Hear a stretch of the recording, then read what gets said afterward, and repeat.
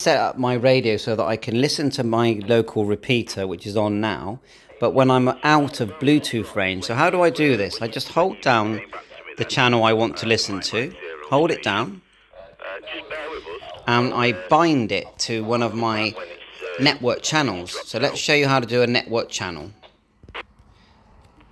Tap the arrow here, and you've got join channel here.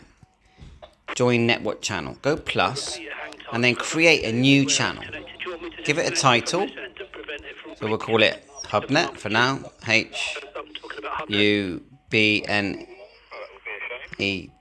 We'll call it 22. HubNet 22.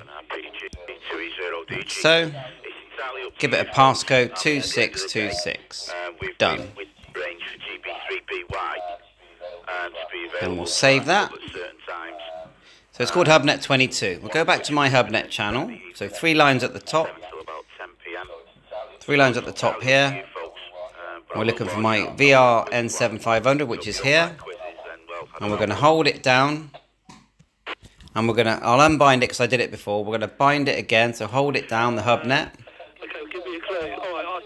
And we're going to go bind channel. And this time we're going to connect it to HubNet 22.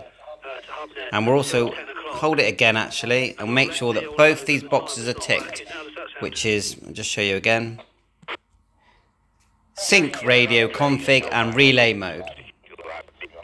Now we're going to move on to the next section. So we're listening to HubNet here, good clear audio. We're not going to be in Bluetooth range, but because we've just set the radio up, we can now go to my app and listen via the internet, Wi-Fi or 4G. Now is go tap the 3 flat lines, select HubNet 22, and we can actually access it. M0FXB test. There you go, kick back on, or if someone speaks, we'll hear them, and that's it. And then we can now go anywhere in the world and talk to my local repeater. Now you do need to have the correct license to do this. So 73, thanks for watching my channel, all the best. 25 miles away from Liverpool. Audi, the web, and it's about 9 degrees. Yeah, last time I looked it was 9 degrees on the weather, on the WX, yeah. So, that really,